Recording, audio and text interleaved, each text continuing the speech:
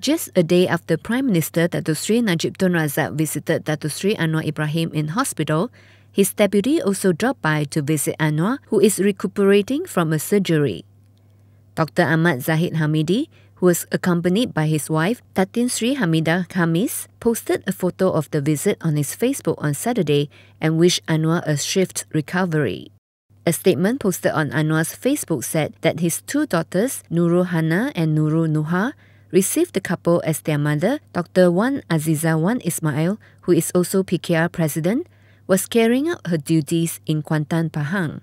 Wan Aziza was present when Najib and his wife, Datin Seri Rosmah Mansor, visited on Friday. Anwar's son, Muhammad Ihsan, later issued a statement thanking the Prime Minister for the visit. Anwar, who is serving a 5-year sentence for a second sodomy charge, is recuperating in hospital Kuala Lumpur after undergone laparoscopic surgery to his right shoulder last Sunday.